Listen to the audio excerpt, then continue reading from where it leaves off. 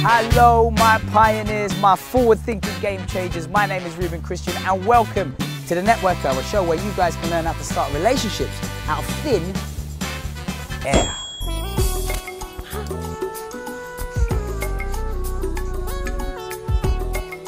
Professional relationships?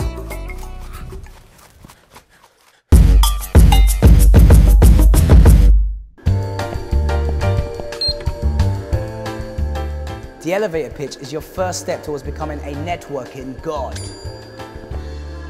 Hey, Mr. CEO. Good to see you, buddy. Good to see you. Reuben, right? Yes. Oh, I've heard a lot of good things about you. Nice. So, nice. What is it that you do then exactly? Well, you know, I like merge all my talents together and just give it out to the world, like all my stuff inside me. It's like a mixture of stuff. Like, I'm a creative guy, people's person, obviously. I write a bit of comedy, I present, I get up stage, talk to people, and I just know together all my creative ideas and my whole teams. That's not an elevator pitch. That's the ramblings of an unprepared bitch.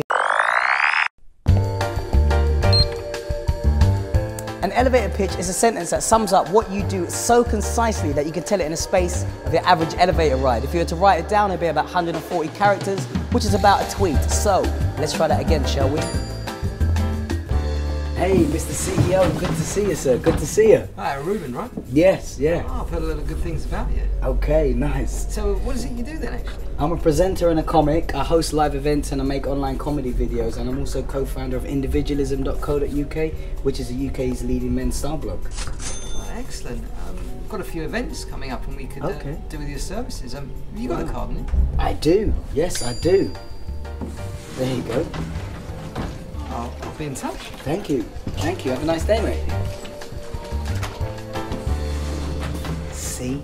Preparation, it got me some potential work with the CEO of this whole company. Yeah. Did you say a men's styling blog? I did, yeah. Man, I've been looking for a stylist. And possibly another client. Although that's too much work, man.